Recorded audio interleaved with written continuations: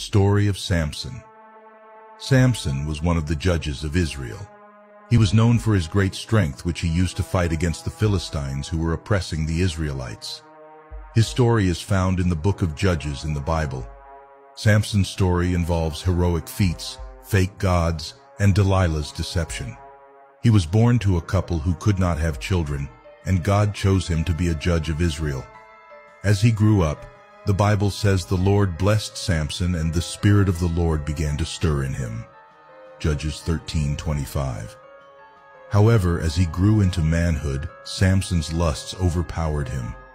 After a series of foolish mistakes and bad decisions, he fell in love with a woman named Delilah. Delilah was bribed by the Philistines to find out the secret of Samson's strength. After much nagging and pleading, Samson finally revealed that his strength came from his hair. Delilah cut his hair while he was sleeping, and Samson lost his strength. The Philistines captured him and gouged out his eyes. They made him grind grain in prison until his hair grew back. The story of Samson teaches us several lessons. 1. God can use anyone for his purposes. 2. We should not take God's blessings for granted. 3. We should not let our lusts overpower us. 4. We should be careful who we trust. 5. We should not let our guard down when we are weak.